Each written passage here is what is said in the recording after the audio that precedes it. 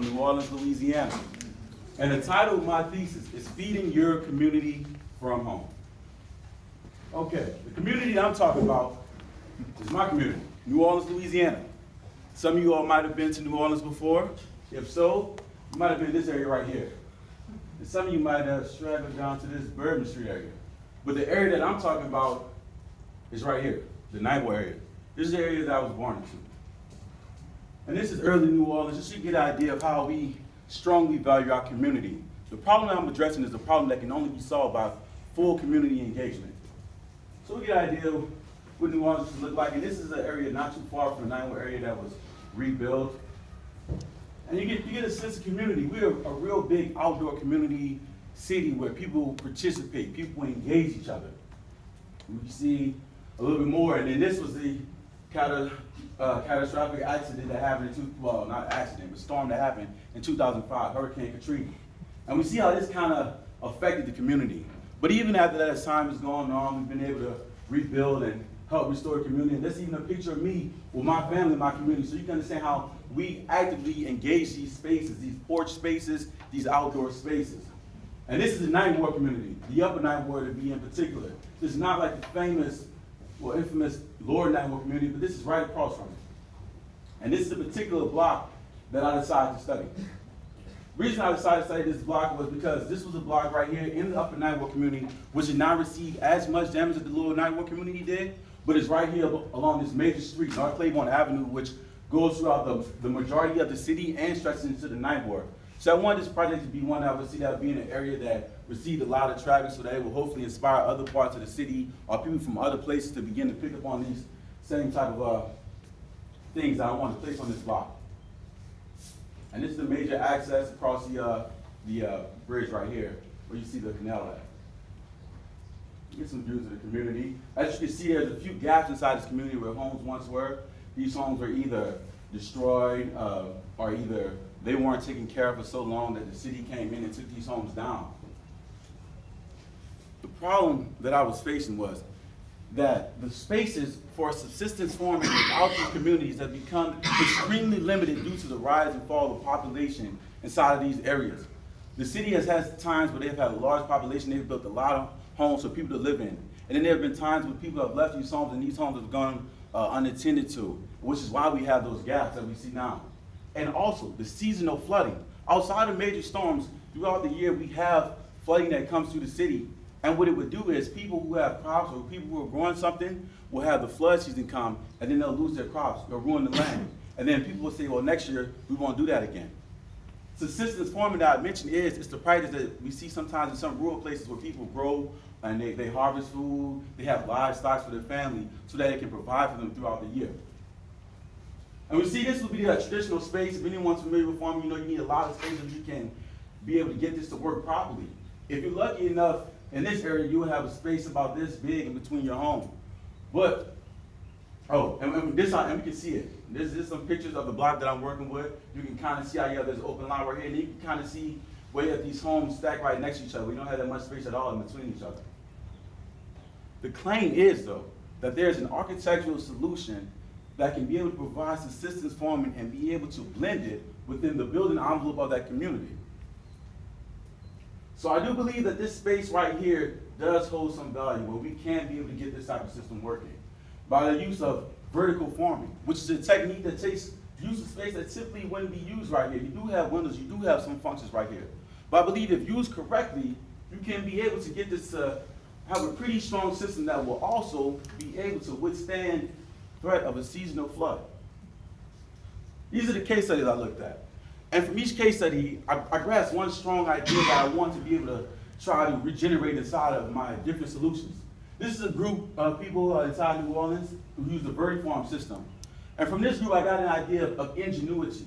This is an aeroponic, hydroponic system that are able to grow in these flowers, different types of vegetables or different other things that they're able to grow inside of the city areas where they don't have that much surface area on the ground. They actually grow those things above some of the grocery stores that take them right downstairs below. This right here is a shoe rack garden, and from this one, I grasped the idea of practicality. This is something very popular amongst the do-it-yourself community. People who simply have shoe racks inside their homes that they decide to put to another use. They grow inside these things. They're able to move these things from different areas. They're able to easily harvest from these things with very little amount of money input taken. This right here, we had a Vietnamese community that came to New Orleans, and these people, they decided to grow all over the neighborhoods inside around their home. They've been able to grow. And from this, I took creativity. They used the front yard, the backyard, all over, they were growing.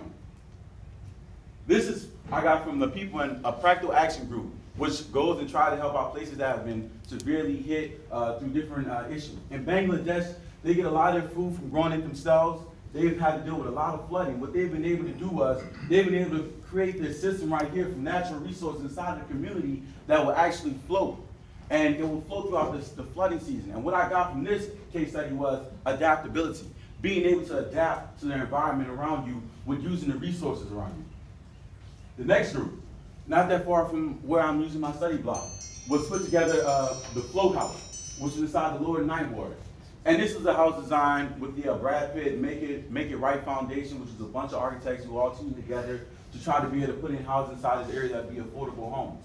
And what I took from this case study was the idea of action, taking the action the next step forward, seeing how you'd be able to actively be able to embrace the changes that were coming ahead. And so as we begin to look at the block, this is the block that I have, and we begin to look at the spaces that I have availability for inside this block. I have large spaces where I once had homes and they're now open lots. I have medium spaces, which are some of the spaces that were in between homes. There may be parking spaces, or maybe a small field on the side of these homes, or maybe in a space where they have a shed. And then I have small spaces, which are these even smaller spaces, and some spaces where you don't have that much space at all. So these are the three spaces that I begin to look at. I use this so I can kind of have a limit of boundaries that I can work within. And then these are the different ideas I was able to come up with. I had a lot of them, but I narrowed it down to my big four. First, elevate.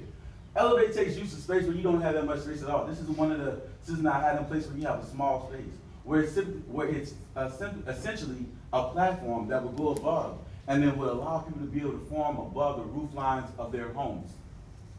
Next, I have float. I took float from the people in Bangladesh, which uses some of the natural resources around New Orleans, such as bamboo sticks, to kind of create a guided post where you would be able to have a garden that would float on something such as styrofoam. So when the threat of flood came, it would simply be able to float and ride within those posts, and when the flood went away, it would sink right back down to the ground plane. And then I have roll, which kind of works similar to a Ferris wheel, but it just takes simply the thought of using that vertical element, of that space in between, where you'd be able to grow things that would be able to sit on a carriage, and then you'd be able to roll them as you would need to harvest from them or move them so that certain ones would be able to get more sunlight. And lastly, rise. Rise was the one that I decided to stick with the most and further develop because it was that one that I felt that took action. It works similar to how the rise door would work, where it would be able to rise and extend over the roof structure of the home. And this would allow people to be able to harvest from it when it was down, or just have it down in direct sunlight. And if the sunlight was low in a certain part of the year, they'd be able to have it rise up above the home and be able to gather more sunlight from that area. Or if it was threat of a flood coming soon, you'd be able to rise your structure and then be able to come back to it later. And this worked within that medium space. So after looking at rise, I decided to say rise another step forward. I want to see how I would then be able to achieve that thing that I claim within my claim. How we'll be able to combine rise within the building envelope of the home and the community. Track system. And what it would do is it would sit up there using an aeroponic, hydroponic system, and you would be able to grow from this system, and it would be able to sit on your roof. And when you want to harvest from this system, you would allow it to come down on that track system, and it would go back down to the ground, would be able to be harvested and risen later. And when it was down, it would allow light, air, and all those things to be able to come in throughout the home. As you see from this natural lighting diagram, with future buildings, you'd be able to design your home so that it would be able to work with their system. So if it was a nice day and you wanted your system to come down and you had a living area like this, you would be able to allow that light to come in. So that way, when this window is covered or something because you had it down, you would still be able to get those things. And this is a Rise 2 system that I believe could possibly someday be in New Orleans Ninth Ward area. Thank you.